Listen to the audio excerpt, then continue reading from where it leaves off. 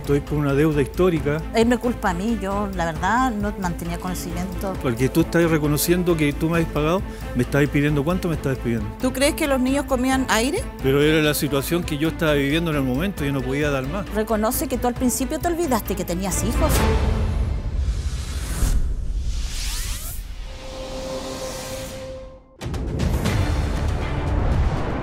Juan Antonio viene a pedir el divorcio a su expareja. Sin embargo, saldrán importantes detalles a la luz que harán que sea difícil llegar a un acuerdo. Muy buenas tardes, ahora la sesión, don Juan Antonio, doña Marilyn y doña Andrea. Bienvenidos todos. ¿Cuál es su caso, caballero? Buenas tardes. Buenas tardes, señora María. Señora Carmen Gloria, ¿verdad? Buenas tardes, señora Carmen Gloria. Vengo a demandar a mi ex señora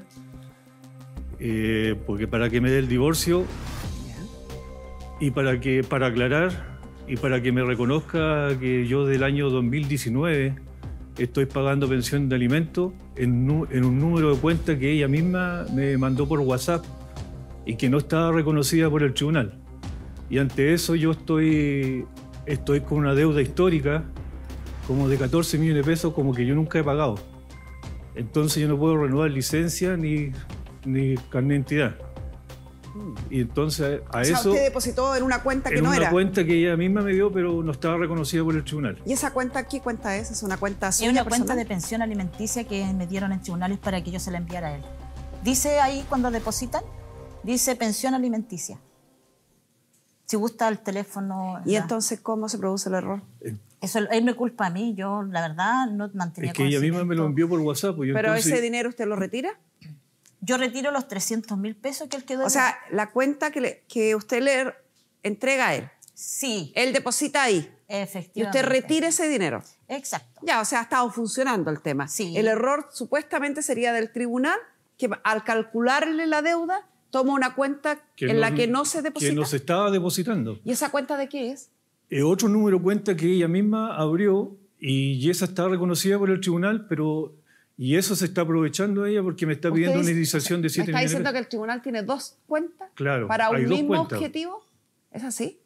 Discúlpeme, pero yo no sé cómo él puede decir que yo me estoy aprovechando de esa situación a consecuencia que yo misma fui quien fue al banco para entregarle toda la documentación transparentemente a él. Entonces no sé por qué él dice que yo me estoy aprovechando de esa situación. Se está aprovechando de la situación. Acuérdate que tú misma me dijiste que para poder firmar, porque tú estás reconociendo que tú me has pagado, me estás pidiendo ¿cuánto me estás pidiendo? ¿5 millones de pesos? Tú contrataste un abogado, ya, aparte para que te viera la situación. Pero el abogado te llamó y tú misma dijiste que yo no voy a firmar si ante tú no me depositas una cantidad de plata. De hecho fue lo que yo mencioné porque tú al principio... Te fuiste y no nos dabas plata, según tú era para castigarme a mí. Pero no me castigabas a mí, castigabas a tus hijos. Pero al principio fue porque yo no estaba sin trabajo, por eso no te podía dar. Ya, pero no digas que desde un principio pero si tú estás sin trabajo, disculpe, si tú estás sin trabajo y tú comes, ¿tú sabes si tus hijos están comiendo? ¿Pero cuántos fueron? ¿2 meses? Fueron más de 2 meses. Aunque sea un mes. Pero un mes que un niño se come, sí, pero un niño que yo se estaba viste, en una situación que yo no estaba trabajando, yo después empecé a dar. Es más, de hecho, tú aún te has mantenido dando los 300.000 pesos. Y desde hace ya más de 4 años, tú nunca subiste la pensión. Y cuando yo te demandé por pensión, por aumento de pensión... Pero tú, ¿por qué no has buscado trabajo? Si también tú eres mamá y yo también soy el papá y yo creo que a mitad... Y pueden registrar de que yo estaba trabajando. Sí, pero ahora, ¿cuánto ya hay sin trabajo? Yo la obligación de dejar la bebé sola conmigo para que ella pudiera trabajar porque tú no le mandabas dinero. Ella se tuvo que hallar la obligación de trabajar. Haciendo turnos noche, mañana, tarde, todo, para poder... Porque ¿de dónde generaba yo plata con 4 hijos? Y yo nunca te dejé de pagar. Con 4 hijos. Siempre se estaba pagando. Que le digáis, nunca te dejaba de pagar. ¿Tú crees que los niños comían aire? ¿De qué se iban a alimentar? Todos los meses tú tenías tu cantidad de plata. 300.000 pesos. Donde hay que pagar dividendos, la alimentación, pero era el la situación que yo estaba viviendo en el momento. Yo no podía dar más. Pero tú no puedes justificar algo que es injustificable. Los niños tienen que comer, los niños tienen que vestirse, los niños tienen que ir al colegio, los niños tienen que ir a médico. O sea, ¿cómo justificas algo que porque tú estabas sin trabajo? Te deposité aparte que plata que y de también hecho, me tú estabas pidiendo. al principio, reconoce que tú al principio te olvidaste que tenías hijos. Exacto. Te olvidaste de tus hijos. Ellos no tienen mucha noción. La niña hizo más apegos conmigo, que soy la tía. Según tú, decías que porque tú estabas en Yo Tomé. me fui de la casa porque tú me tenías ahí un día, llegué del turno de noche, yo me acuerdo, estaban las 2 bolsas con ropa y Ya, tenías ¿pero que por qué? marchar. Ahí fue lo otro. ¿Por Tú qué? sabes que no fue así. Y eso están fue los porque hijos, tú me echaste, lamentablemente, yo cuánto estuve lamentablemente, traté de hablar, los hijos tuvieron que ver conversar el tema, situaciones cuántas de las veces cuales yo no traté conversamos eso. de que ellos no las vieran. ¿Cuándo se separaron, de hecho? De hecho, yo salí de la casa el 2018, diciembre del 2018, y ella me demandó por ¿Cuántos marzo del hijos 2019. tienen? ¿Y cuántos hijos tienen? 4 hijos. Y ella, usted demandó de alimentos en el 2019, dice el caballero. En marzo, Claro. marzo del 2019. Marzo O sea, del 2019. ahí se fijaron los alimentos. Claro, y ahí vinimos una... ¿Se fijó pensión de alimentos para los 4 hijos? Sí. ¿Y esa es la de 300.000 pesos? En la mediación se llegó a un acuerdo de 300.000 pesos porque yo en ese momento yo no estaba trabajando. ¿Para sus 4 hijos? Para los... Sí. No, mi hija mayor, porque en ese tiempo era mayor de edad y estaba estudiando, ella me demandó aparte. Pero después... Porque ella, como no era menor de edad, entonces me hizo una demanda aparte, me cobró 100.000 pesos. En total estaba dando 400.000 pesos. Disculpe. Espéreme. Y entonces, usted deposita 300 por 3 de sus hijos. Por los 3. Y 100 Y los 100 por su mi hija mayor. ¿Y no se habrá producido ahí el enredo de cuentas? No, el número de cuenta no ¿Tampoco se es fue. coincidente con el de su hija? No, es otro número de cuenta porque tengo los vouchers acá. Ya. Y usted dice que entre diciembre y marzo él no le habría dado el dinero. No Ya. daba nada. Más allá de la obligación moral que debieran tener todos los padres, y cuando hablo de padres me refiero a papá y mamá con los hijos, de alimentarlos y hacerse cargo, quiero que entienda que legalmente no existe la obligación de pagar antes de la demanda. O sea, podemos cobrarle a él desde el minuto de la demanda, Sí. desde que el tribunal resuelve esa demanda, en adelante, Sí. no antes de eso. Por lo tanto, sí, moralmente debió haberse hecho cargo, haber estado presente, pero si no lo hizo, ya no fue. No sirve de mucho. De marzo para adelante, sí. Y el caballero dice que de marzo para adelante él depositó todos los meses religiosamente, pero en una cuenta errónea. ¿Es así? La cuenta que me dio en tribunales para que yo se la entregara a él. Ya. Yo se la di a él. Que aparentemente no es la misma cuenta con la que el tribunal Ahí hizo dice- el cálculo para ver si debía o no debía Claro, dinero. en esa cuenta dice pensión alimenticia. Ya.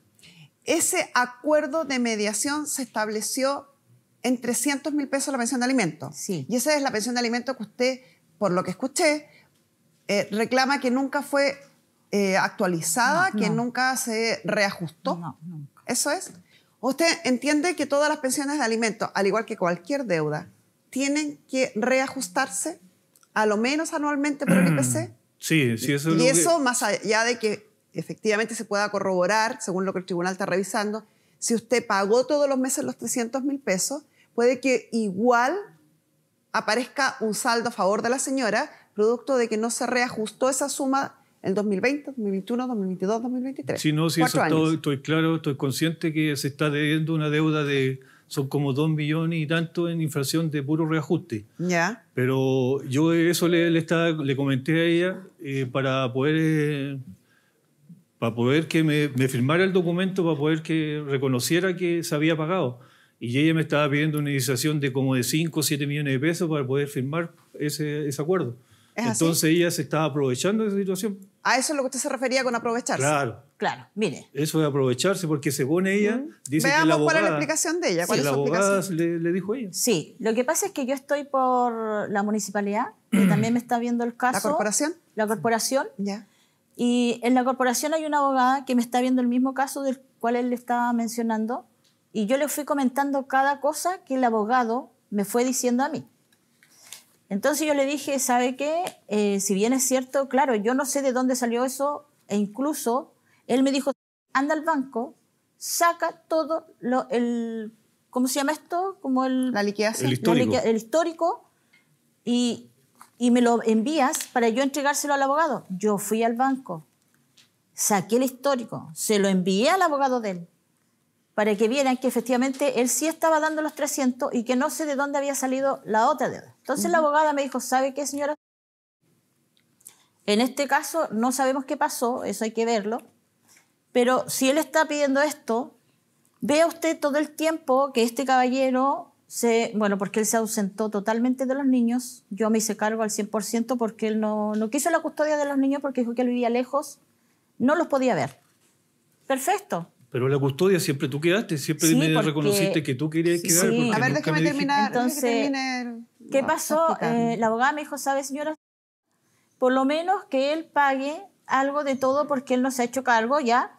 Mire, yo le mencioné todo a él, él está al tanto de todo esto. Entonces, me dijo, mire, usted se ha hecho cargo al 100% de sus hijos y si esa deuda, porque acá aparece y ya está como deudor,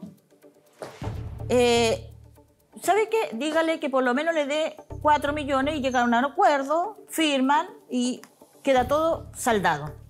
Y yo se lo hice saber a él y a su abogado, lo que la abogada me dijo a mí. Entonces me dijo, señora, lleguen a un acuerdo, dígale a este caballero, como él igual tiene una deuda, dígale que lleguen al acuerdo en que dé 4 millones de pesos, firman la documentación y queda todo ok. Pero no eran 4. No corresponde. Claro, yo de hecho se lo dije a él y al abogado. No corresponde. El consejo de su abogado no lo comparto. Perfecto. No lo comparto en lo absoluto. Le voy a explicar por qué. El cuidado personal. El cuidado personal quiere decir, valga la redundancia, cuidar a los hijos. El cuidado personal, cuando los padres viven juntos, le corresponde a ambos padres. Y cuando no, al padre con el cual quedan viviendo. Según la mediación que ustedes hicieron, este cuidado personal, ustedes acordaron que lo tenía la madre. Pensión de alimentos. Vamos a hablar solo de la pensión de alimentos de los 3 hijos, porque la hija mayor hizo su propio acuerdo con el padre. Sí. Entonces eso queda fuera, es imposible que ustedes lo modifiquen, menos la madre, porque hay una acción directa de la hija con el padre. Entonces, esta pensión de alimentos, que es por 3 hijos, quedó fijada en 300.000.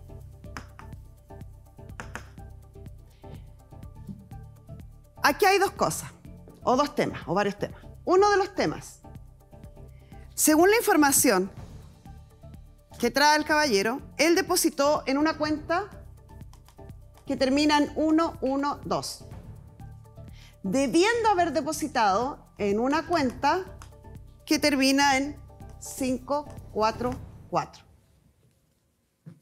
Entonces, cuando se pidió la liquidación al tribunal para saber que había una deuda, el tribunal revisó en esta cuenta, que es la que tenía que depositar, y dijo, en esa cuenta hay 0 pesos. Ahí empieza a correr el plazo que la ley le otorga una vez que se realiza la liquidación para que el caballero objete esta liquidación. Plazo de 3 días. Y el caballero la objeta y dice, sí, en esta cuenta hay 0 pesos porque yo depositaba en esta cuenta. Y el tribunal dice, ok, al lugar, ya que se adjuntaron las liquidaciones que usted, o el histórico de transferencias o de depósitos que usted le ayuda a conseguir en el banco, Sí. y el tribunal ordena revisar esta cuenta para ver si efectivamente está este error. Ese es un tema que el tribunal tendrá que revisar y que le corresponde al tribunal discernir y determinar si efectivamente este depósito corresponde a lo que debiera haber estado acá. Eso lo tiene que decidir el tribunal. ¿La señora podría darle un perdonazo? Sí, porque son alimentos que ya se debieron pagar y no se pagaron. Están devengados, como se llama en la ley. Y por lo tanto, alimentos devengados se pueden perdonar si ella quiere. Si no quiere, dejará que el tribunal resuelva. Otro punto importante respecto a esto son los reajustes, que yo le explicaba que todas las pensiones de alimentos deben reajustarse a lo menos una vez al año por el IPC. Eso permite tener actualizados los montos. Hoy, en la práctica, esto casi no se ocupa porque las pensiones de alimentos hoy se dan en medidas reajustables, en UTM. Pero antiguamente sí debía pasar esto. ¿Ya? Y eso es algo que es obligación suya. Sí. Usted es el que tiene que tener actualizado esta deuda. Otro derecho cuando hablamos de hijos es la relación directa y regular. que es lo que la gente conoce como visitas, ¿cierto? Si el caballero no cumple con la relación directa y regular que debiera tener como padre, eso no es indemnizable en dinero. No es compensable en un pago de dinero. No corresponde, por lo tanto, decir, bueno, págame 7 millones de pesos y no veas a tus hijos. No. Ningún tribunal va a aceptar esa transacción. O sea, es inaceptable. Y no lo haría tampoco. Pero es lo que está haciendo. Cuando usted me dice, ya que tú no estuviste presente con los niños, entonces, déjeme terminar. Ya. Usted dijo, por eso la dejé hablar, usted dijo, ya que tú no estuviste presente con los niños, ya que yo me tuve que hacer cargo sola de los niños, entonces págame 7 millones de pesos para perdonarte, 4. o 4 millones de pesos para perdonarte esta deuda. No estoy de acuerdo con esa postura. Es inmoral.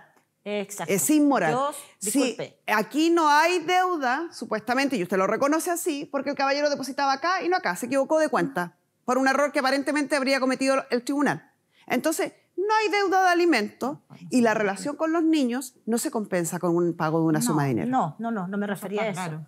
No me refería a eso. Ya, después Porque usted dice, yo él estuve está sola, espérese, después usted afirmó, yo durante todo ese periodo estuve sola criando a mis hijos porque él desapareció. Sí, es una crítica ética, moral, de responsabilidad de padre y que va a hacerle perder derechos seguramente en la relación directa y regular.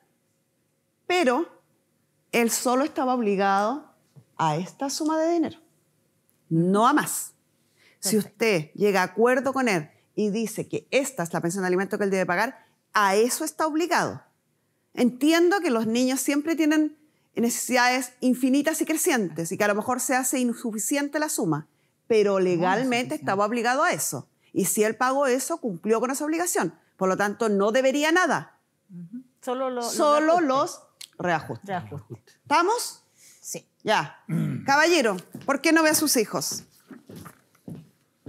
Porque yo me fui a la octava región, entonces yo me dediqué más que nada a puro trabajar y nunca regulamos las visitas. Eso yo creo que también hay que regularlo ahora. Pero más allá de que un tribunal le diga qué día y a qué hora tiene que ver a sus hijos, hay un lazo afectivo, me imagino. Sí, sí, está bien, que lo que pasa es que más que nada uno se dedicó mucho a trabajar para cumplir con los pagos. Todos nos dedicamos a trabajar para cumplir con nuestros pagos, entonces, pero no olvidamos que nos somos quedaba padres. mucho tiempo y no se me hizo, o sea, no es porque uno no quiera, pero es que me afané mucho en el sentido en el trabajo. Poder. Es porque no quiere. Es querer es poder. ¿O usted cree que los papás que son papás presentes porque no tienen trabajo? ¿O qué cree que los papás que son papás presentes porque son millonarios? Exacto. ¿O porque viene alguien y les paga todas las cuentas? Claro. Es una decisión basada en el amor. Una de sus hijas quiere prestar testimonio y dada su respuesta me imagino por qué. Que pase doña Javiera. Muy buenas tardes. Buenas tardes. Versión de su padre me creo que la pudo escuchar. Sí. No tenía tiempo, trabajaba mucho, se dedicó a trabajar. Son solo excusas. O sea, si él ha visto a mis hermanos es porque yo he decidido cada verano llevarlos. A ellos. ¿Usted es la mayor? Sí, soy la hermana mayor. Porque mi hermana pequeña pregunta por él de repente, no sabemos qué responderle en realidad, porque hay veces donde tratamos de contactarlo, de llamarlo y él simplemente no contesta. O sea, yo tengo un historial de mensajes: hola papá, ¿cómo estás? Papá, queremos saber de ti. Papá, llama al que pregunta por ti. Y él en realidad nunca le ha interesado el contacto con mi hermano, pese a que nosotras tenemos toda la disposición de que él los vea porque es importante y porque ellos también lo han necesitado mucho. Fue un ¿Hace cambio. cuánto que no ve a sus hijos? Yo los vi hace 2 meses más o menos. Cuando yo viajé acá a Santiago y vine para acá porque... ¿Y antes de eso? Antes de eso estuvieron para las vacaciones del verano, allá. Porque Camila lo llevó. Y la vez que los vio ahora, esta vez que él dice que vino, no fue Pero que haya siempre venido. estoy hablando con ellos, siempre estoy No. llamando. ¿Sí? La ¿Qué vez edad que tienen sus hijos? La mayor, después viene mi otra hija de 18, mi hijo de 15 y la más chiquitita que tiene 7 años, ¿Qué edad tengo yo? 25. No, tengo 26. Tuve cumpleaños el 21, Sí, pero él no se tuviste acordó y no me llamó. cumpleaños ahora. ¿Y Pero sus ella- otros hermanos tienen 18, 15? No, mi 7? hermana tiene 20 años. Tiene 15 y tiene 6. Hace poquito cumplió 6. ¿Qué pasó con el cumpleaños de su hija? Ella estaba enojada, por eso no la saludé. No tiene idea. Porque lo que pasa es que ¿Cómo? ella estuvo enojada mucho tiempo conmigo, entonces yo por eso no la he saludado. Porque Señor, estamos hablando de su hija, no de una amiga. Sí, lo que pasa es que... Es normal que los hijos tengan diferencias con los padres. Es normal que se enojen y discutan con los padres. Pero uno no se olvida de un hijo. Hubieron otras cosas también. ¿Cómo que qué? no... ¿Qué puede ser tan Cosas, grave por para olvidar a ejemplo, una hija? Yo le ayudé harto a ella y todo en ese sentido, y después yo le pedí un favor para que me hiciera, para que fuera al banco a sacar un certificado y ni siquiera me llamó para decirme no. Señor, es su hija, usted es mi padre, no su amiga. Usted es mi Sí, padre pero... y creo que no es una ayuda, creo que es tu rol y tu deber Sí, está apoyarme bien. en todo sentido como hija porque tú decidiste tomar esta responsabilidad. Yo no decidí que tú fueras mi padre, tú quisiste asumir esta responsabilidad. No, sí está Entonces bien, creo no, que yo decir no- que yo me no te apoyas estoy o no me desconociendo apoyas eso. es simplemente No lo te que tú estoy debes desconociendo hacer. eso, solamente que después llegaste otro... Claro, voy a aclarar lo del enojo. Es una cosa por otra. Pasa que mucho tiempo yo estuve buscando a mi papá, que lo estuve llamando harto, que le estuve insistiendo, y él la única vez que me llamó fue para pedirme un favor. Entonces, ¿qué le dije yo? ¿Sabes qué? No voy a hacer el favor, porque creo que tengo que marcar un límite contigo y no corresponde que yo te busque para saber de ti y que tú me llames, me devuelvas un llamado solo porque me necesitas ahora. Exacto. Eso fue. Y desde ahí que no volví a hablar con él. Tal cual. Porque ha sido... Tiene toda la razón. Son los Toda la niños, razón. son Y los sabe que cuando uno es mamá o papá y tiene claro cuál es su rol, uno entiende que los hijos pueden enojarse, pueden alejarse, pueden estar amurrados incluso. Exacto. Pero el amor de papá o de mamá no se condiciona a esas cosas. Exacto. Lo que pasa es que él no tiene ese amor, no tiene ese apego. Son los niños los que lo buscan a él. Ha sido súper complejo Y él porque... está cuando él le responde, cuando quiere responderle y cuando no. Sí, cuando se él no enojó quiere con- contestar, con- nos deja los vistos, él no se enojó contesta con las ella llamadas. Y no le responde a los niños. Se enojó Y con ha ella sido, emocionalmente ha sido complejo. Para mí, que viví principalmente todo el proceso de relación que ellos tuvieron, fue súper complejo, porque yo tuve que ver, estar como intermediaria en el fondo, de evitar ciertas situaciones. Esto para mí generó un tema emocional y en salud mental súper potente. Yo estuve con psicólogo, con psiquiatras, con fármacos, con harto acompañamiento en el fondo, porque yo me iba preocupada a hacer lo que tenía que hacer, a estudiar, después a trabajar también, porque me preocupaba mucho el hecho de que ellos quedaran solos en la casa, por el tema de que no era una relación tóxica finalmente y que eso influía. Y creo que mi papá debe estar, quizás el enojo que dices, porque yo hablé con mi mamá y le dije, ¿sabes qué, mamá? Esta situación ya no puede seguir pasando. O tú tomas la determinación de separarte o yo de verdad me estoy enfermando y voy a tener que buscar otro lugar para vivir porque para mí esto ya está siendo insostenible. ¿Y cuánto tiempo duró esta mala relación? Todos los años. O sea, yo recuerdo desde que se casaron. Todos los últimos años, casi 5 años más o No, menos. fue toda la Eso relación. partió desde un principio.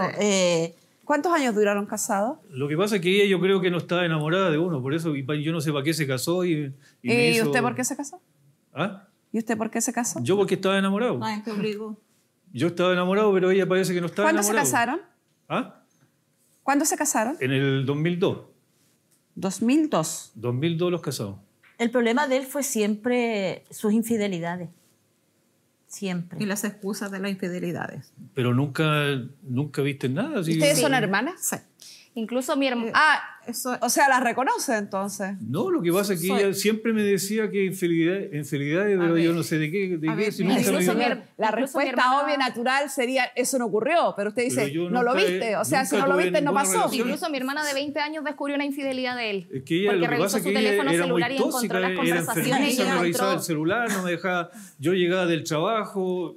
¿Cómo me decía, ¿por qué justificas tú llegaste que mi muy hermana a tarde? ¿Por los qué llegaste muy 14 temprano? años aprox encontró una infidelidad y que te revisó el teléfono y que aparecían imágenes y aparecían y mensajes? no fue ella. Y no Fueron fui tus yo, fue hijos. mi hermana. Fueron tus hijos los que dieron con tu infidelidad y ni siquiera ella. Y hay un pero tema ella súper también lo delicado hacía. No, y de hecho, yo también tengo respecto varias, de la... O sea, Ella- según usted, la razón de la separación o el término del matrimonio Según ella, es los porque celos. ella era muy celosa. Sí. Y según usted, es porque el caballero era muy infiel. Exacto.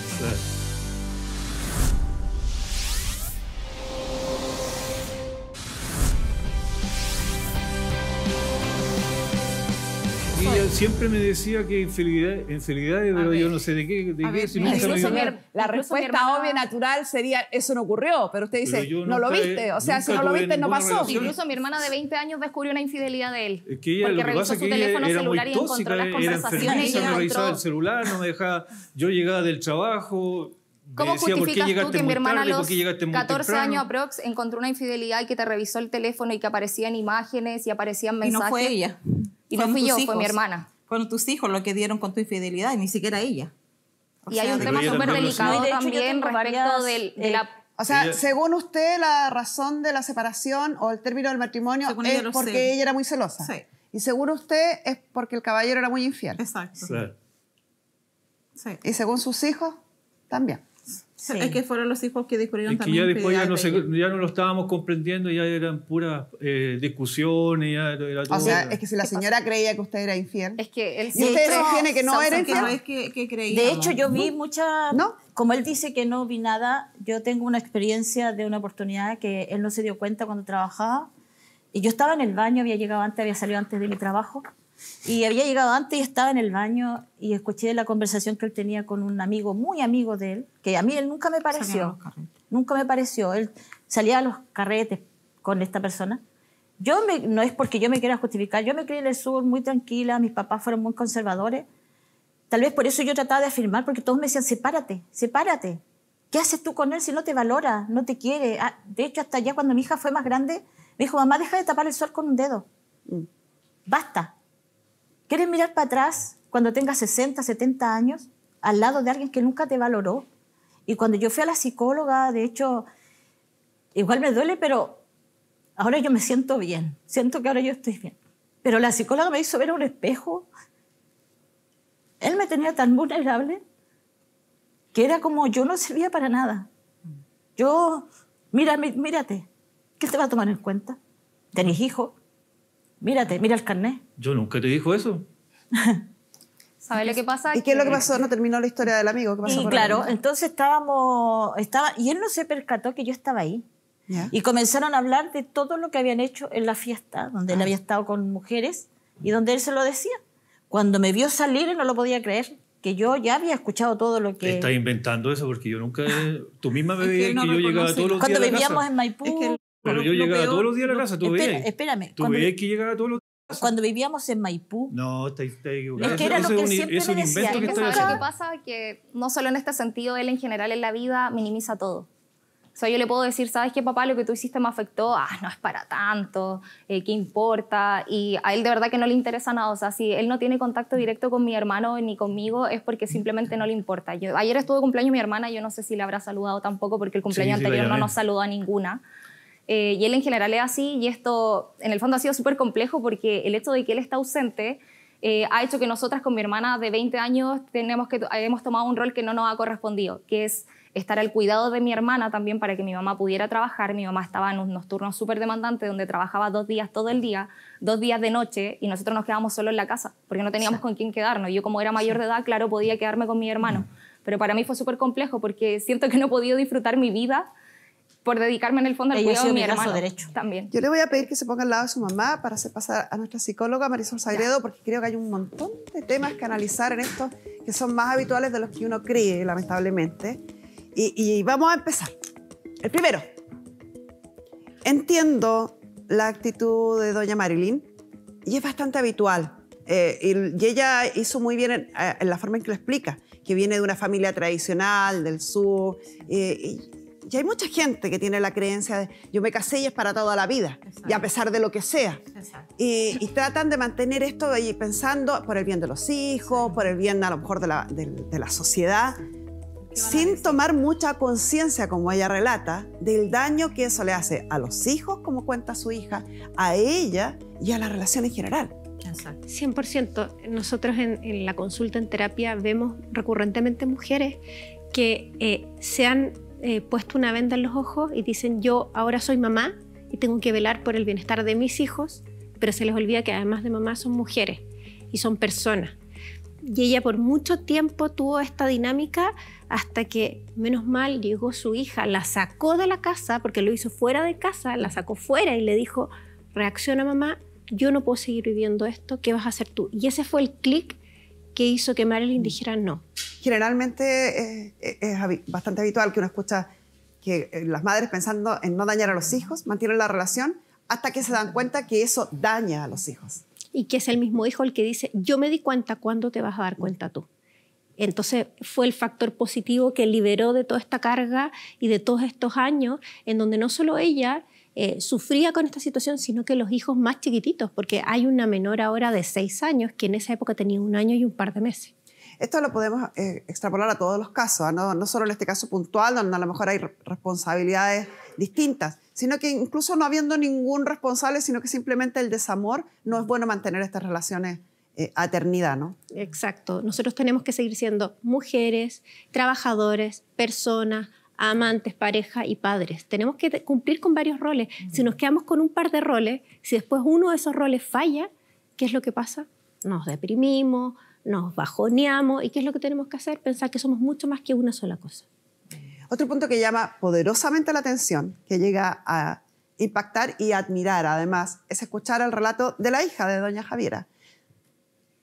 Un relato maduro, empoderado, claro en sus ideas, que uno lo compara con el relato del padre, que es un hombre infinitamente mayor que esta niñita, porque es una niña y una joven. Y acá yo veo un relato inmaduro, casi, y en esto, por lo que hemos aprendido de ustedes, nuestras psicólogas, casi medio narcisista. O sea, bajándole la intensidad a las declaraciones de la hija, menospreciando las emociones de los otros, negando los hechos evidentes, diciendo explicaciones que son inaceptables, que no tengo tiempo, que fue muy trabajólico, etcétera, etcétera. Minimización. Lo que hace es que minimiza todo, y de hecho Javiera lo dijo muy bien, y utiliza un mecanismo de defensa para no angustiarse de no, pero es que no fue tan así, no me acuerdo. Yo en un minuto te pregunté por la infidelidad y tú me dijiste, pero si no era nada serio, yo no tuve hijos con otra persona, yo no sé por qué le molestaba tanto. Ya, o sea, hubo. Es más honesto reconocer. Y con eso uno dice, es incapaz de ver la realidad. Él ve la realidad desde donde le conviene para que no le duela, por tanto todos los demás están equivocados. Sí. Y eso hace con todo, con la relación con los hijos, con la relación con la más chiquitita que casi no ha convivido con ella. Y con unos hijos, yo hablé con 3 de los 4 que están muy dañados. Son hijos que a pesar de que vivieron un minuto en donde todos dicen que esta relación era tóxica, que ambos tenían comportamientos que eran insanos, siempre dicen, pero mi mamá se defendió por el daño.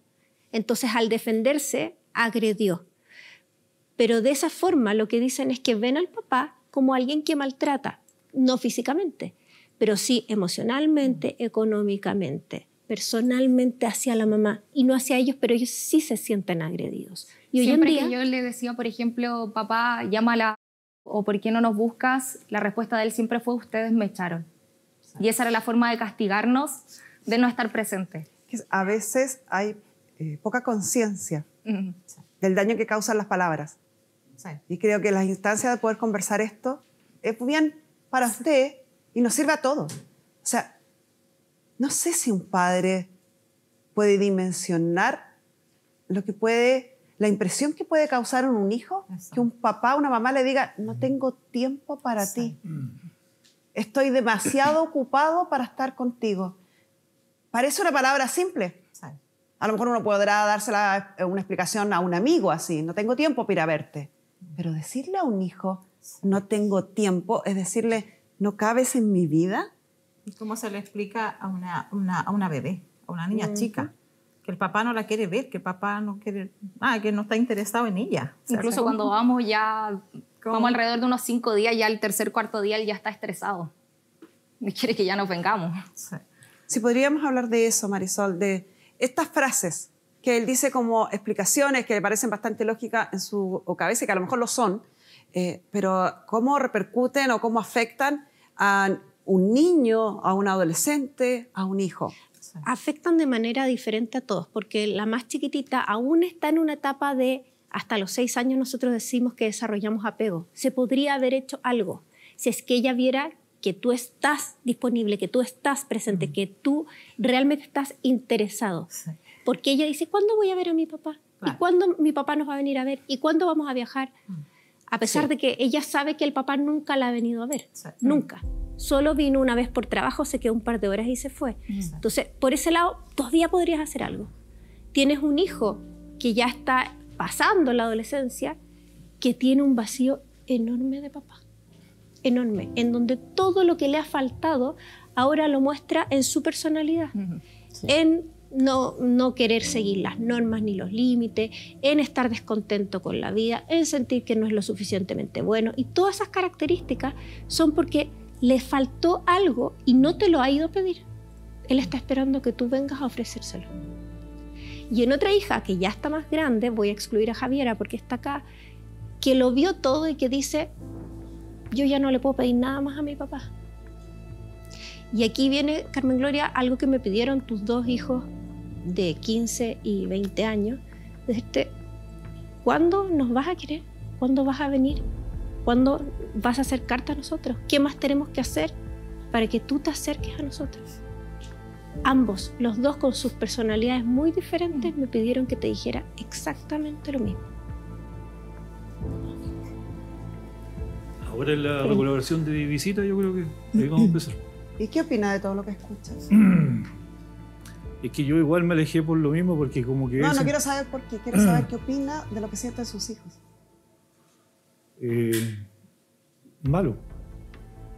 Encuentro malo que están pensando ellos que de mí, porque no, yo cuando hablo con ellos no me dicen eso. ¿Están equivocados sus hijos?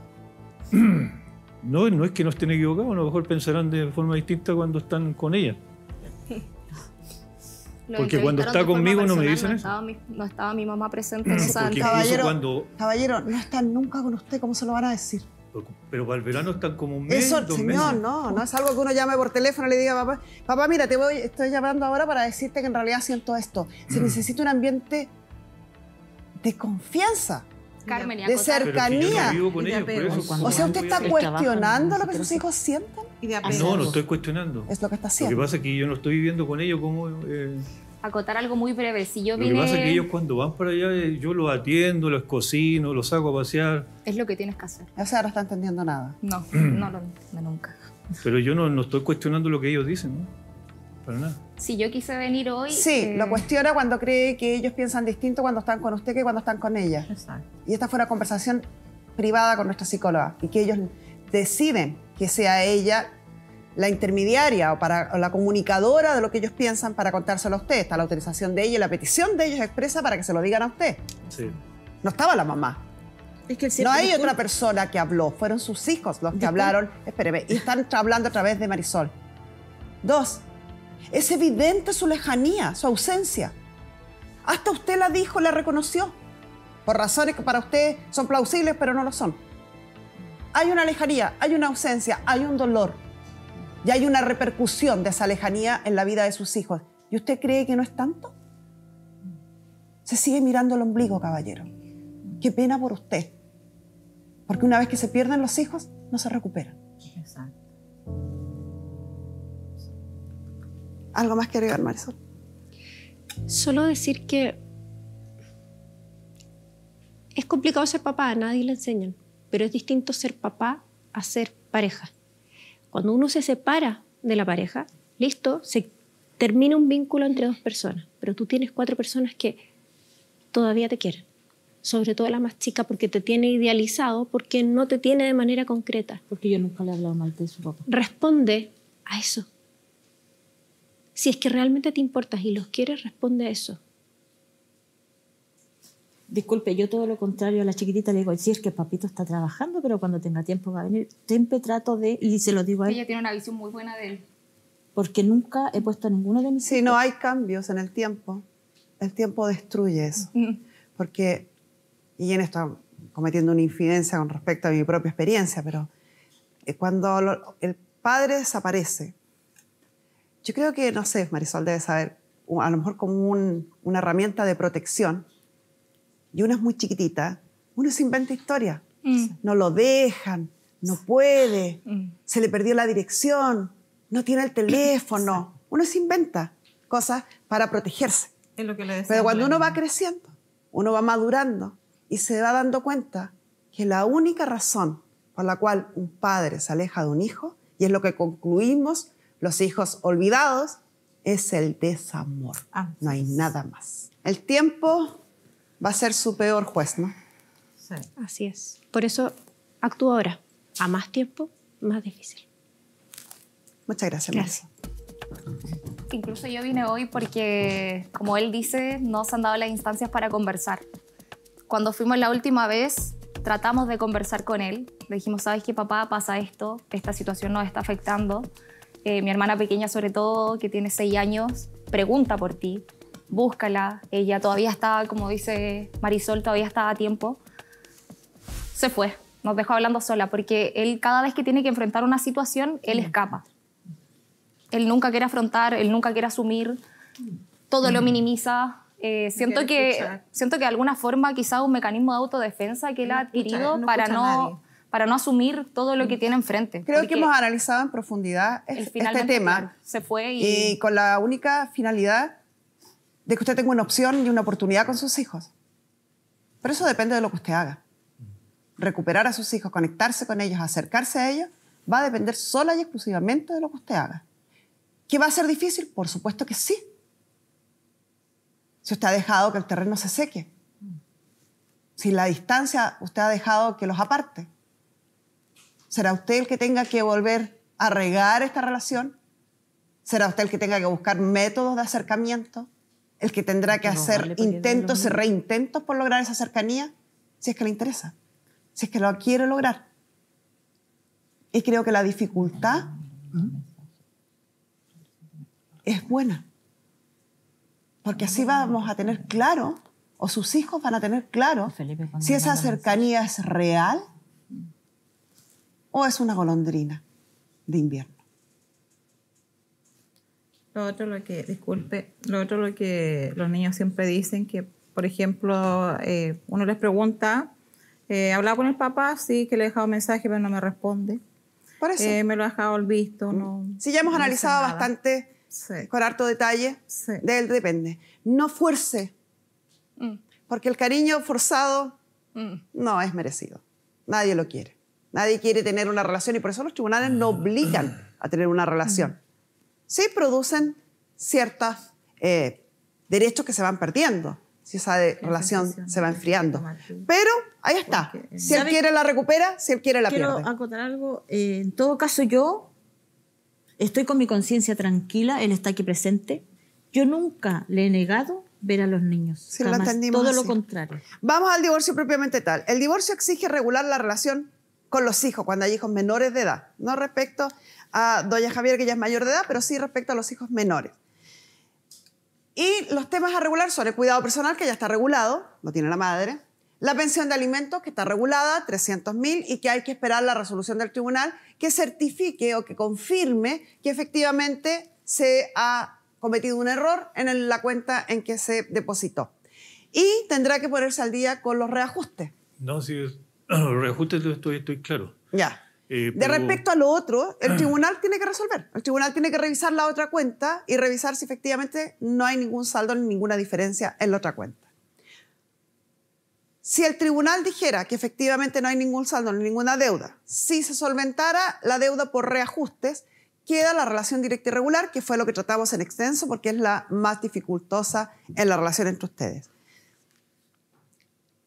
Les propongo que esta quede de común acuerdo entre los padres, a convenir de común acuerdo entre los padres, porque el caballero vive en otra ciudad, porque no sabemos si tiene la intención real de cumplir o no, porque no sacamos nada con decir todos los fines de semana o fin de semana por medio, porque lo más probable, como están las cosas hoy día, es que no lo haga. Entonces, a convenir libremente entre los padres, a acordar libremente entre los padres. El último tema a tratar tiene que ver con compensación económica, que es uno de los elementos obligados por ley a regular en el acuerdo de divorcio. La compensación económica es el derecho que tiene cualquiera de los cónyuges porque no pudo trabajar o no pudo desarrollar su carrera profesional o laboral en razón de cuidar a los hijos y el hogar común. Exacto. Es un derecho que asiste a cualquiera de los cónyuges, hombre o mujer. Exacto. ¿Alguno de los dos tiene la intención de pedir compensación económica al otro? Carmen Gloria, ¿usted cree que yo puedo pedir compensación económica? Puede pedirla, dudo que se la pague. Eso es otra cosa. siendo bien honesta. Entonces, ¿no? ¿para qué se solicitaría? Pero tengo así? que preguntarle Pero si usted quiere pedirla. Yo sí, sí quiero compensación. Pero dentro del económica. matrimonio quedó la casa y quedó un vehículo que se compró.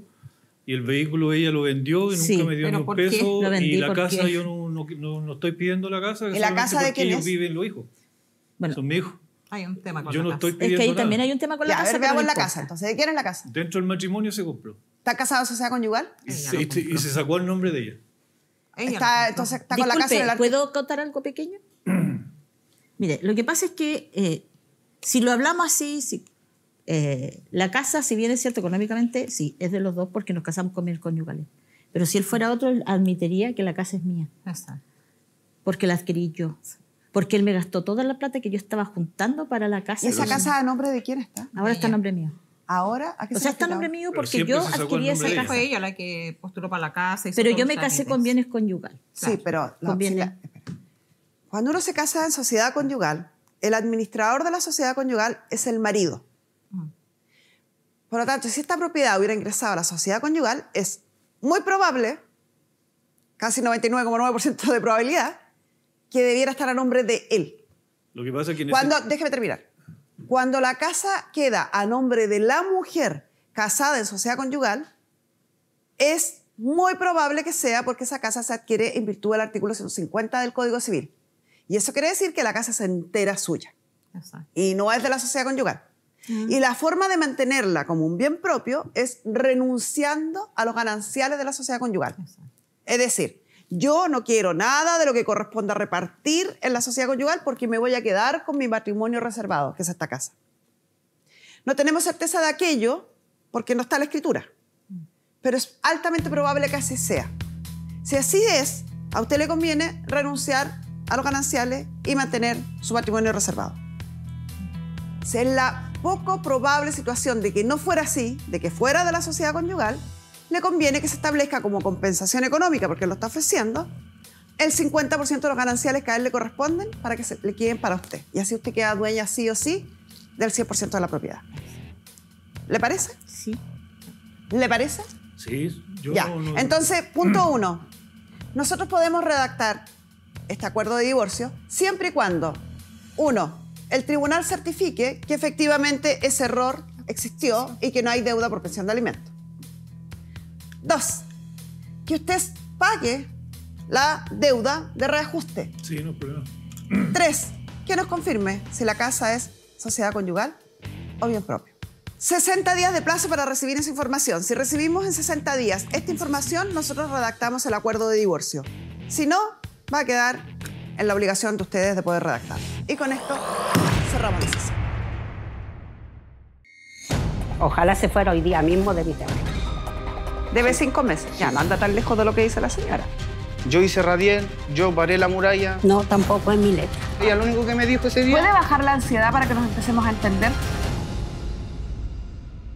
Soy Mabel, tengo 64 años, vivo en la comuna de Renca. Yo fui al programa porque necesitaba sacar mi arrendatario, no se querían mover y yo no tenía cómo sacarlo. Y fui al programa para que me ayudaran y poderlo sacar de alguna vez.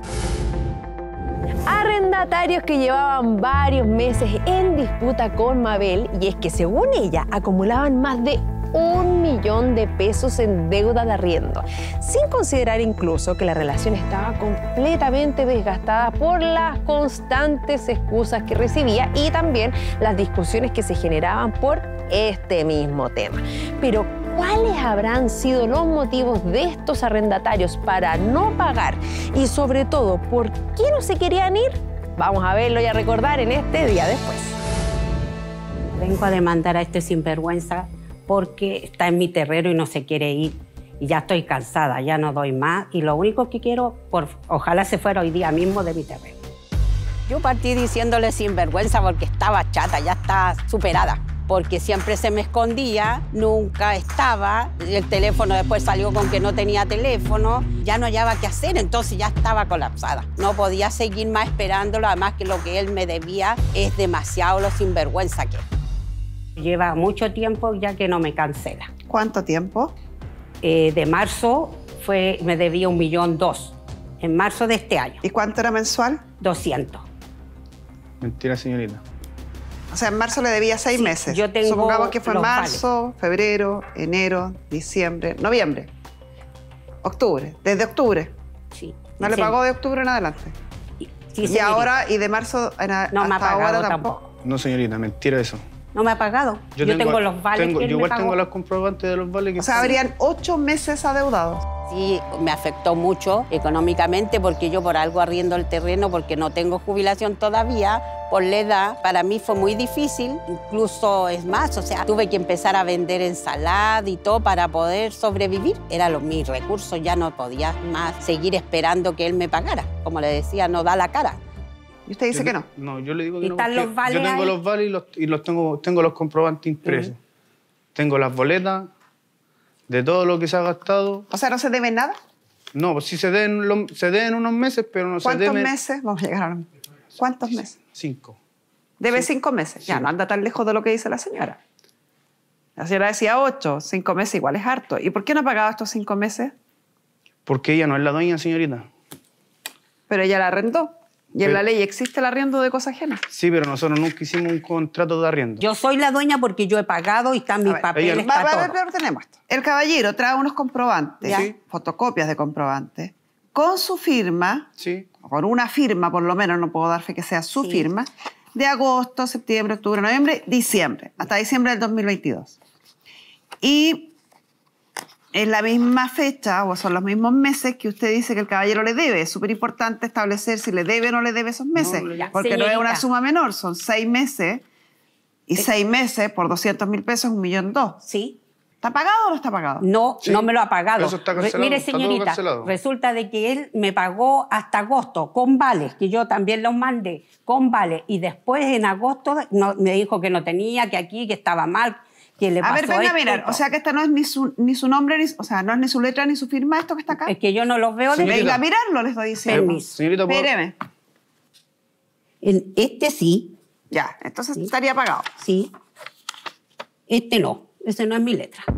Esos comprobantes no eran verdaderos. De hecho, las firmas yo algunas las desconocí porque no eran mi firma. ¿Y su firma Pero- tampoco? Tampoco. Todo eso es mi letra, señorita. Esa niña Yo le tampoco puedo es mi decir que firma. toda esa es mi letra Eso, y ella tampoco. solo lo que tiene es su firma, porque ella es la que me No. hizo la firma. Eso, ¿Tampoco ve que no son las mismas firmas? No, pues si todos tienen diferentes firmas, esa. desde el principio hasta el fin. No, tampoco es mi letra. Él está mintiendo, él mintió siempre.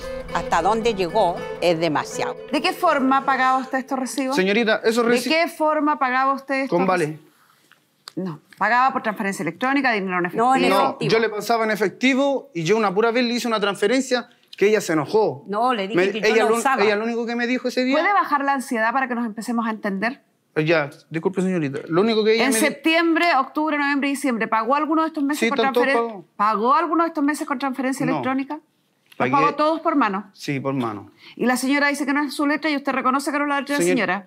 Que esa letra es mía porque yo le escribía, que yo le cancelaba a ella. ¿Y la firma? La firma es de No, ella. no es la mía. Es de ella porque yo iba a su misma casa a sacar la firma. Compare la Yo le- otra firma. Yo le pasaba la mitad de los vales, ella firmaba el vale ese de las comprobantes y ella se quedaba con una copia.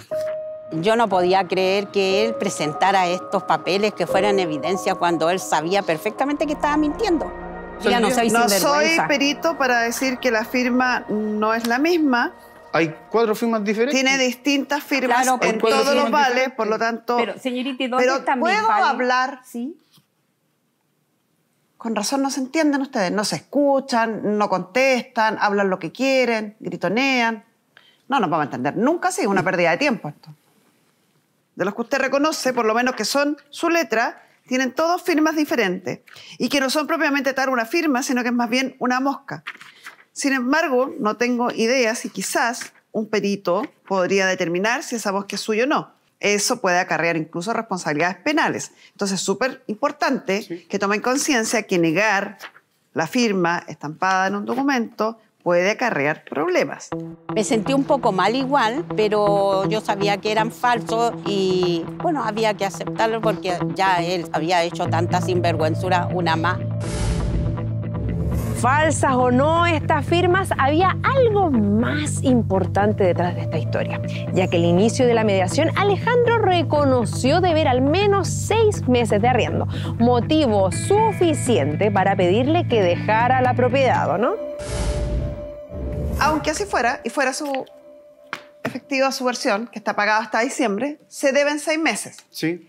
Siendo ella la arrendadora de un terreno que usted acepta arrendar, acepta y me cuenta que en primera instancia tuvieron problemas para redactar el contrato, para firmar el contrato. ¿Por qué si tuvo esas dificultades? Si no creía que ella era la dueña, si no confiaba en el abogado que iba a redactar el contrato, ¿por qué se fue a vivir a ese terreno? Porque yo necesitaba trabajar, señorita. ¿Lo arrendó en primera instancia para trabajar? Sí. Entonces tiene que cumplir con lo que se comprometió, pues, caballero. Sí. Que lo que pasa, señorita, es que cuando yo empecé, yo construí, porque el sitio estaba todo sucio, ese sitio. Yo hice radiel, yo paré la muralla, generalmente yo he invertido todo en ese sitio. ¿Eso es? Sí, yo he invertido casi todo en ese sitio. ¿Y por qué deciden invertir con todas las dudas que usted tenía sobre Porque esto? yo necesitaba trabajar y tener un techo por donde trabajar. Yo nunca le di autorización para que él hiciera nada y de hecho eso estaba hecho. Si ese radiel lo hice yo y está el alcantarillado, las murallas son hechas, ya se ven que son súper antiguas, como para que dijera él que él había hecho, era falso. Si usted mismo está diciendo que tenía dudas de que fuera la dueña, que no confiaba en el abogado, ¿y cómo va a invertir el dinero que creo que a nadie le sobra para hacer esta cantidad de arreglos? Y de ahora se va a quedar ahí y no le pague el arriendo a la señora. No. Sí, mire, si yo estoy dispuesto a salir del sitio. Yo de eso no doy problema. Pero yo salgo del sitio, pero ella me tiene que cancelar todo lo que yo he invertido en el sitio. Todo. Patúo. Patúo sinvergüenza, no sé cómo llamarlo ya. ¿Cómo le iba a devolver todo yo siendo en circunstancia que eso estaba hecho cuando él llegó? Entonces, ¿qué le iba a pagar yo a él? Nada. Porque yo tengo los papeles que ella no es la dueña del sitio. Ella no es la dueña del sitio porque... ¿Cómo le consta que la señora no es la dueña? Porque yo me dirigí a obras municipales. ¿Ya? Y de ahí me mandaron a bienes nacionales. ¿Ya? Yo en bienes nacionales porque ella llegaba una cuenta de luz y de agua, y yo con esa cuenta yo pregunté por el sitio. Y en el sitio no está claro que ella es la dueña. En el sitio, ahí mandé hasta una foto del... Si no está claro quién es la dueña, ¿cómo sabe que no es la dueña? Porque sale que no es la dueña, porque yo pregunté. ¿Y quién es el dueño? Sale que es un caballero y una comunidad, como que es como una herencia. ¿Y ella no podrá ser parte de esa comunidad? Es una herencia. ¿Y ella no podrá ser parte de esa herencia de esa comunidad? Ella tiene que acreditarme con los papeles que ella sí es la dueña. Yo creo que Alejandro pedía tanta justificación porque él quería quedarse con el terreno. Y esas eran las miras de él, ese era el objetivo de él, de quedarse con el terreno. Y es que ya esto era definitivo. Alejandro desconfiaba de que su arrendataria fuera la verdadera dueña del terreno, a pesar de que ella se lo comentó en múltiples ocasiones.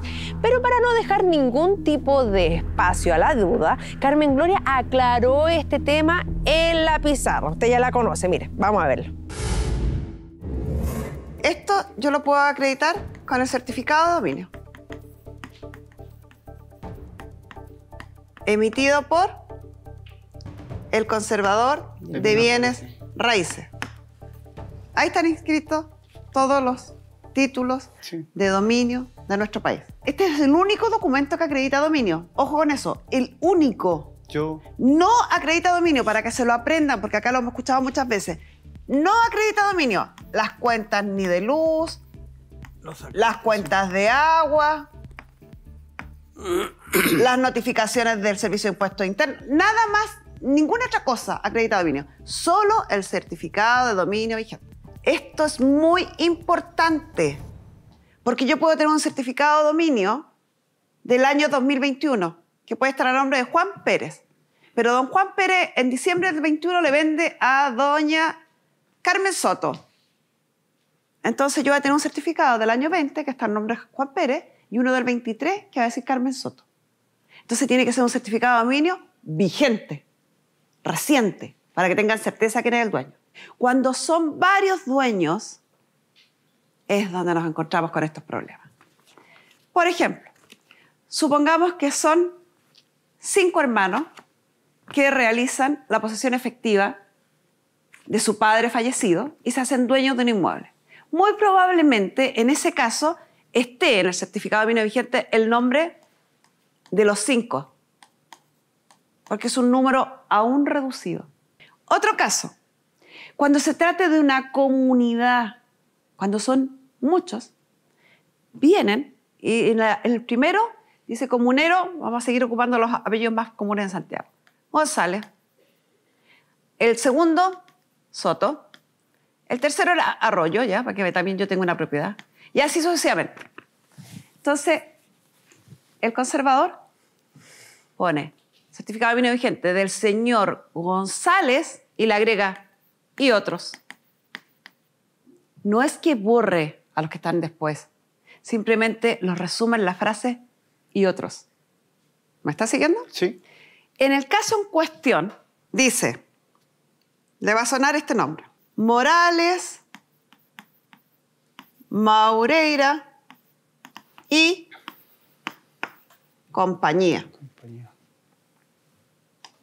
En la compañía está incluida la señora y 40 comuneros. ¿Ve que es malo presumir?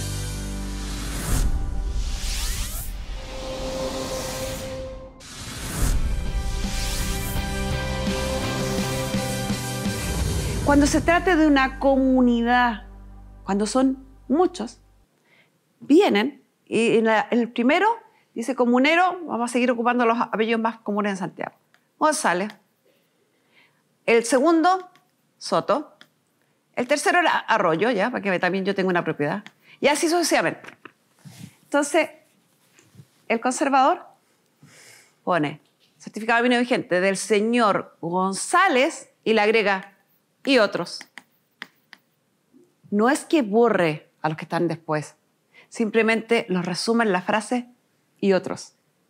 ¿Me está siguiendo? Sí. En el caso en cuestión, dice, le va a sonar este nombre, Morales, Maureira y compañía. En la compañía está incluida la señora y 40 comuneros más. ¿Ve que es malo presumir? Sobre todo cuando uno está discutiendo con alguien. Porque si uno actúa de una presunción, corre el riesgo de equivocarse profundamente. Me sentí muy bien. A mí me gustó que le explicara con pera y manzana en la pizarra a Alejandro para que de alguna vez entendiera lo que él decía, que yo no era la dueña. Pero sí yo era la dueña. Por algo tenía los papeles, lo cual yo había cancelado. Entonces, si ella es dueña de un terreno, tiene autorización para arrendar y no le pagan el arriendo, claro que está enojado. Aparte, el caballero, señorita, el caballero y él, el joven, es muy alterado. Yo voy a hablar con él el otro día, en marzo fui a hablar. ¿Yo? Resulta de que él viene así y me dice, no, me dice que yo arreglé esto, me dijo, y ahora salió con que él hizo el radiel. Ese radiel lo tengo hecho yo, porque yo tengo mi casa ahí desarmada de 54 metros, que es de mi hija. ¿Ese es el terreno y esas son las propiedades? ¿O Sí. es el terreno que está al fondo? No, si mi terreno es de los primeros adelante, en la calle. Ahora, él armó mi casa, ¿y con qué era autorización?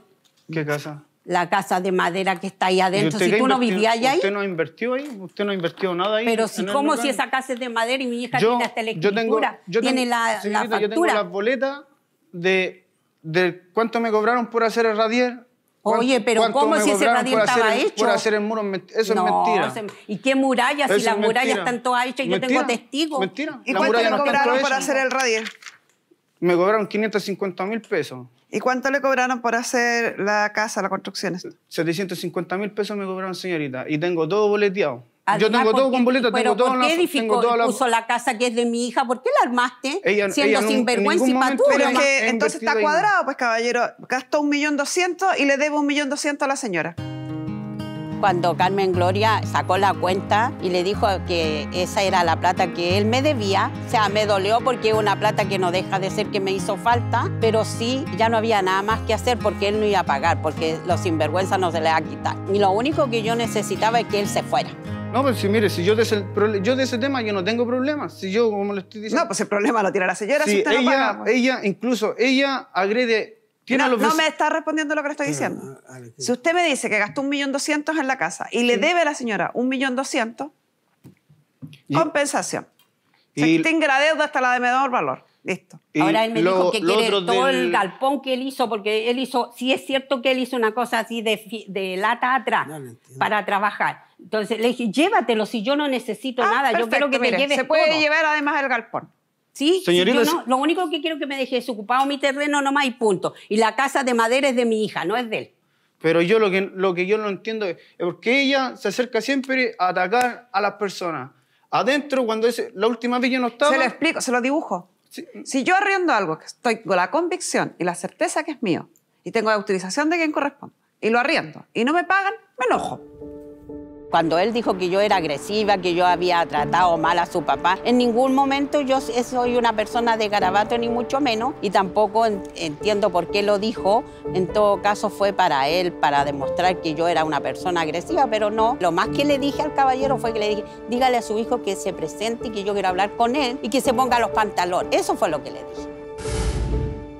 Uy, es que se notaba a leguas que la relación entre Mabel y su arrendatario no era de las mejores. Y sin lugar a dudas, era mejor que el contrato llegara a su fin de una vez por todas. Pero antes, un testimonio se sumó a la mediación, a dar una particular visión de este conflicto. Caballero, ¿testimonio de qué me quiere dar? Nada, es que vengo a hablar como le dijera, lo que escuché yo estando ahí.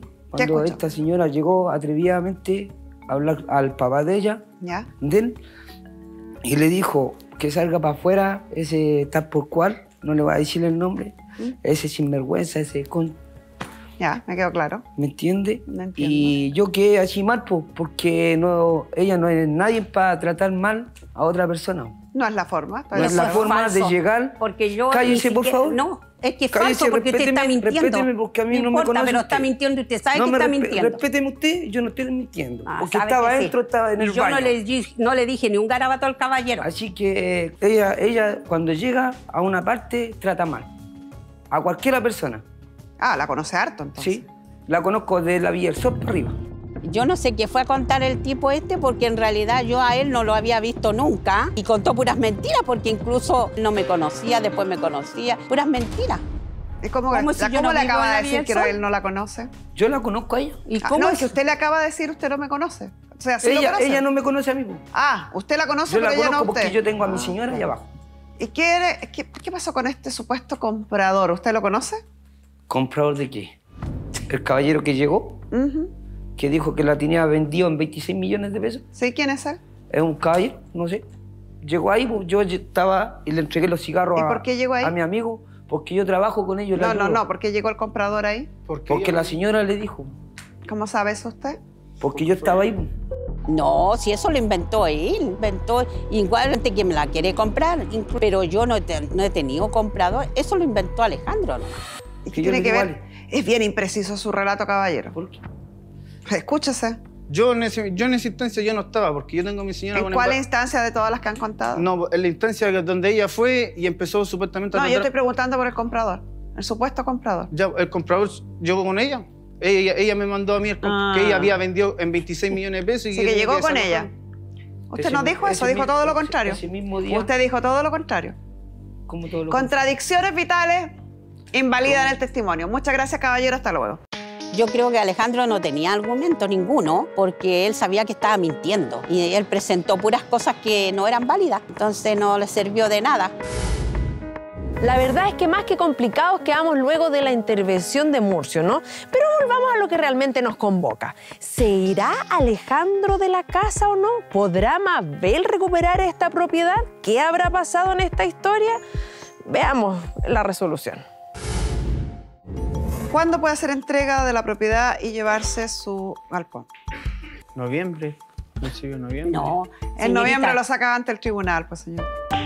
Patúo, ¿qué quiere que le diga? Patúo hasta decir basta, porque más encima debiendo y quiere quedarse hasta más tiempo. Demasiado patúo. ¿Cuánto me da para desarmar? ¿En 30 días te podrá desarmar eso? No, hay mucho. Si no es tanto, señorita, en 30 días tiene de más para sacar todo el galpón, que son unas latas que puso. Pero 2 meses, pero paga los próximos 2 meses. 30 días no me tendría que sacar. 30 días y paga el próximo 30 días. No, 30 días yo voy a... Desde mañana empiezo a desarmar. En 30 días vamos a estar ahí para recibir la propiedad y entregársela a la propietaria. Sí. Usted recuerde que puede llevarse el galpón, nada más. Además de sus cosas personales, obviamente. ¿Ya? Sí, no hay Y problema. con esto cerramos la sesión. Y otro caso terminado. Alejandro, sabíamos bien, tenía 30 días para abandonar la propiedad de Mabel y como equipo, usted sabe, estuvimos pendientes día a día hasta que llegó el momento esperado de la entrega de la propiedad. Y miren lo que pasó con sus propios ojos. Yo ahora tengo que dar las gracias porque sí se cumplió y esta persona se fue en el plazo estipulado que se dio en el canal. Bueno, ahora yo estoy feliz, muy contenta que ya se fueron y me saqué el peso de encima de ellos. Me sentí muy contenta cuando recibí mis llaves y poder abrir y ya que no estaban ellos y poder hacer y arreglar como yo quería para poder volver a arrendar. Para mí igual eso es un ingreso importante porque es lo que me da para poder sobrevivir. Igual ya tengo un arrendador confiable, en lo cual sí voy a hacer los papeles como se deben hacer y poder estar tranquila. Espero que esto salga todo bien, se acabó la pesadilla que tenía y ahora seguir esperando que me salga todo bien y no tenga nuevamente el problema que tuve. Le doy las gracias a la señora Carmen Gloria y a todo su equipo porque me ayudaron mucho. Es real el programa y de ninguna manera a uno le piden un cobro de nada. Todo lo contrario, a uno le ayudan mucho. Para uno que no tiene los medios, obviamente que le ayudan harto y la atienden muy bien. La reciben muy bien y el apoyo muy grande el que uno tiene. Le doy las muchas infinitas gracias a todos ellos. Muchas gracias por todo. Jamás pensé que en 30 días podían sacar a este personaje, pero sí se pudo sacar y les doy las gracias. Otro final feliz para otro caso de arriendo. Un conflicto que ya llevaba varios rato ahí siendo un dolor de cabeza para Mabel. Pero nosotros también felices de poder ayudarla y no solamente a ella, sino que también a usted, porque quizás está en la casa viendo este programa y dice, oh, yo también necesito un poco de ayuda del equipo de Carmen Gloria. Entonces, no dude en contactarnos y mandarnos su historia aquí abajito a todos los datos que están apareciendo aquí y nuestros equipos de periodistas e investigadores lo van a llamar en el acto. Usted sabe, estamos a su servicio.